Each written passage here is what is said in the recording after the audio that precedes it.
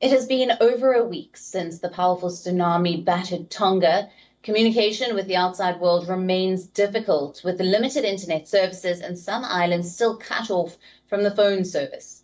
Images from the devastated islands have started to reveal the scale of destruction, with many residents now hoping for heavy tropical rain to wash away the ash, which has blanketed large parts of the region.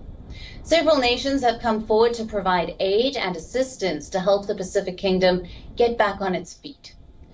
Japanese, New Zealand and Australian defence forces have started to deliver supplies to Tonga.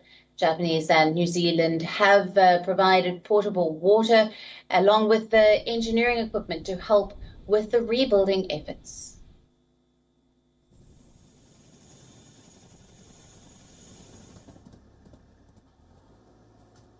Yeah, I think that the initial impression of the ash was a lot worse than I was expecting it to be. So when we landed on the ground, there may have been sort of 10 or 15 knots of wind, and that was picking up maybe a 3 to 4 metre ash cloud, and that was sort of drifting over the airfield.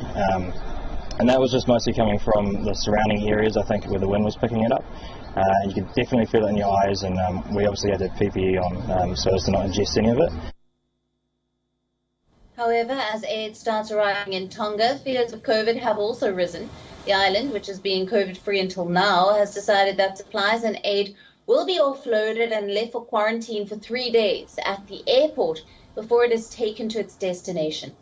Tonga government has also said that all passengers will also have to quarantine for 3 weeks upon arrival.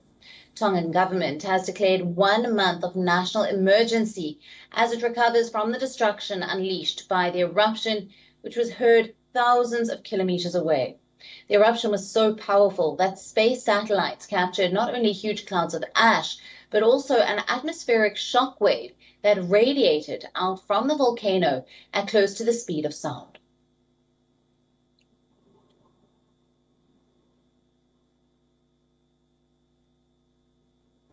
WION now available in your country. Download the app now. Get all the news on the move.